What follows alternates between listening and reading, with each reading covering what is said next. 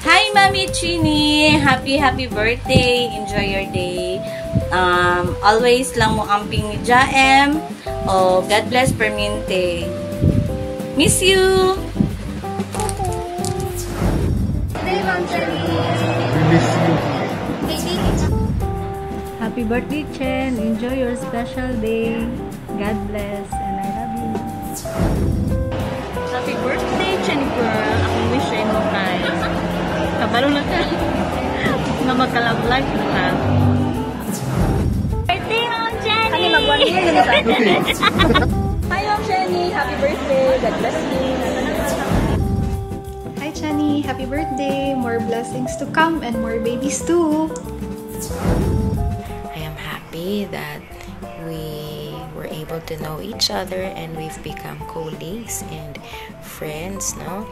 Chen, I would like to greet you, of course, a happy birthday, and I pray, of course, that you will always have good health, and also I pray that the Lord will grant you the desires of your heart, no?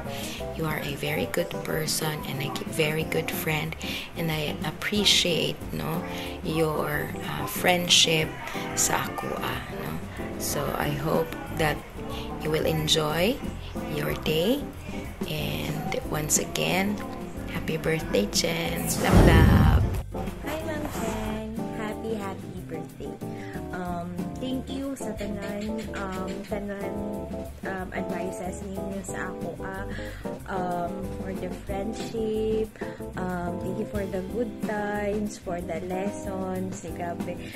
Thankful kaayo ko kay na ako Ma'am Chen sa ako ang life na just one chat away, mag-respond dayon, and so happy sa imuhang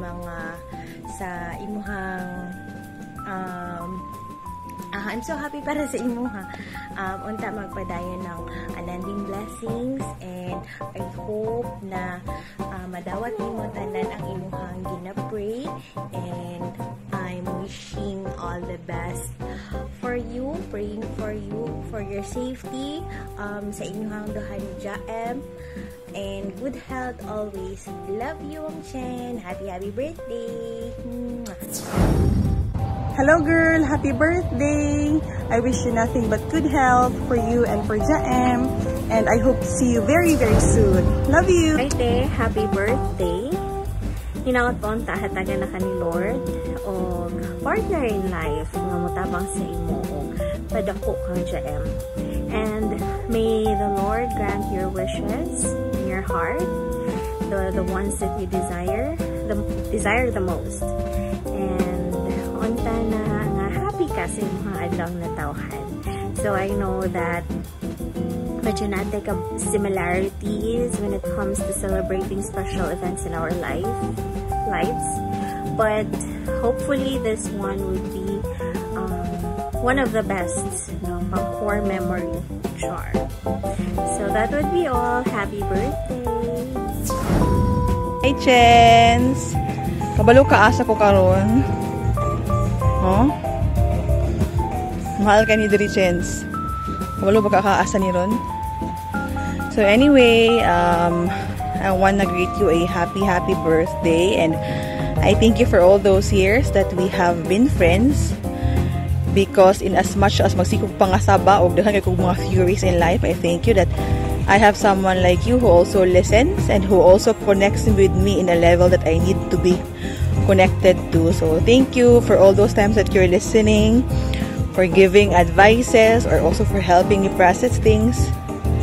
Daghan kayong salamat, and kabalo ko nga daghan kag insecurity sa life in terms of mga fears nimo para kang jaem, fears mo para sa imong kaugalingon.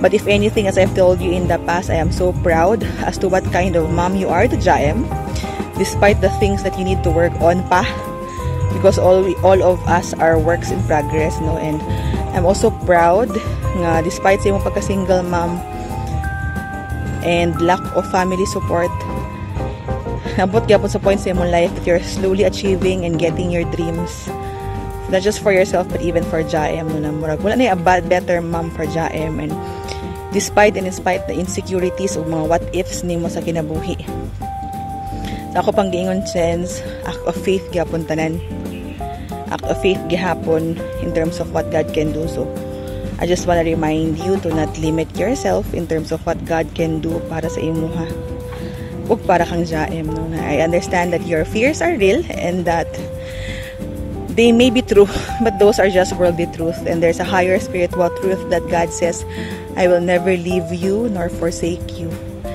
And kana siya mas lalom og hugot na siya nga truth over the truth that you can be gone at any time and what would happen to Jaem. And part 2 na ni akong gikat last time kaya alangan ni duol man ka sa ako So kani karon different hair, different dress, different place, but the same pimples.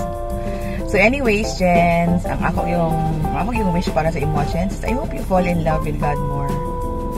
Kasi ako pang giingon sa imo, Chens, God loves us so immensely, pero our love for Him is the reason kung anong dili kay nato mabati ang tanan niya love sa atoa. The Bible tells us that love conquers all fears as well, no? So all your fears, these things can easily be comforted, assured, validated by God if we put Him and love Him first, no? So I hope and I pray that you grow more in love with the Lord, and growing more in love with the Lord would mean you have to feel His love first, because it's like a ang relationship ba sa nato sa Ginoo nga murag ma-in love tag samot sa iyaha kung atong bation iyang love sa atoa. So kung ma-in love po tag samot sa iyaha, mas mabati pud nato ang love niya sa atoa. So I really pray that you fall more in love with the Lord, so that you'd be able to conquer all your fears for Jaem, for yourself, and for many other things. So happy birthday, God bless you, and see you soon. Bye-bye.